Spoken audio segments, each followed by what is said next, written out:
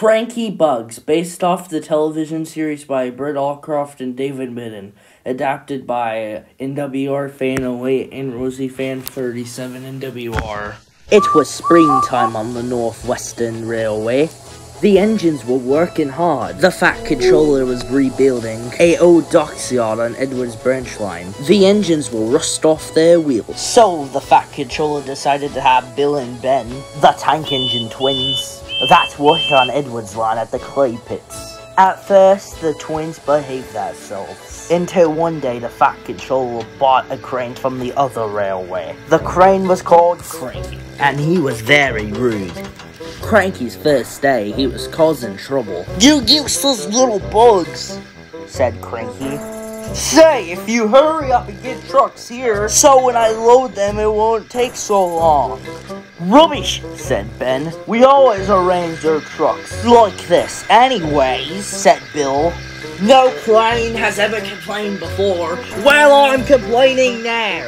And Cranky banged his load onto the quayside. "Stop fussing around, you two," said Douglas, as he passed by with his good screen. "But it wasn't our fault," said the twins, together.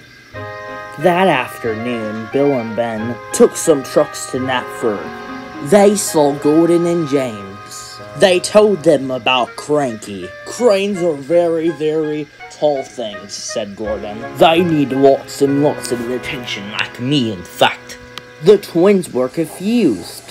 "Just look at Cranky stationed up there, coped with wind, bacon, sun, and then he looks down and sees you two little engines being very annoying. No wonder he calls you bugs," and the two big engines puffed away. For the rest of the week, Cranky caused trouble and blamed it on the twins.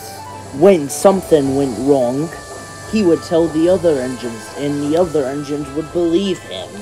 One day, Bill was shunting some empty trucks for Cranky. Cranky was still being cranky. Come on, those trucks won't load themselves." "Don't rush me," said Bill, and pushed the trucks too far, and the load dropped all over Bill. Edward was passing by with some trucks, and saw the mess.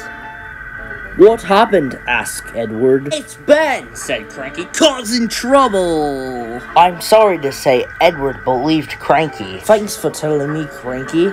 He told Boko what the twins did. So when Boko saw the Fat Controller, he told him about what Bill and Ben did. I'm sorry to say, next time the Fat Controller saw the twins, he wasn't really happy with both of them. "Bill and Ben are most displeased with you. I've been here and you've been giving Cranky a hard time. I will send you to your sheds at the clay pits for the meantime, until I can trust you to behave, both of you." The twins scampered off.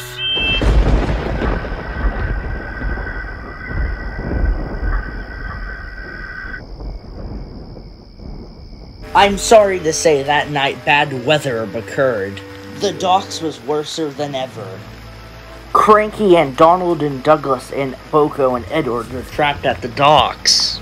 Douglas said, "Oi, Lexi, it was sort of be safe in this shed." I'm sorry to say he was wrong. Cranky and the engines were about to put in great danger by an old tram steamer. It was out of control and headed straight towards the sheds. The wind blew Cranky right to the ground. One minute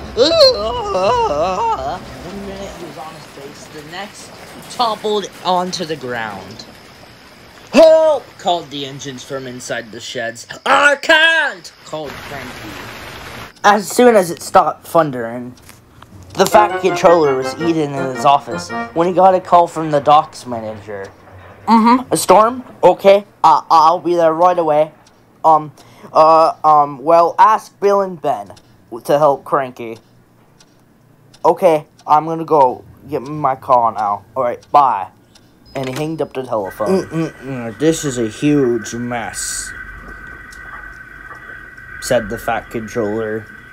Sir, please tell Bill and Ben I'm sorry I was, bugging them. So it was you! When Bill and Ben arrived, they soon lifted Cranky back up again, and he was soon clearing the wreckage. The engines were happy they could see again. But I had to be rescued first, said Cranky. But I never thought it'd be a couple of, bugs, termites, whatever. What, he's back to booging us, said Ben. What? You're still attached to Cranky. But it's too late. The docks was soon restored. Ever since that stormy night, Cranky never calls Bill and Ben bugs because he's afraid the twins might bite back.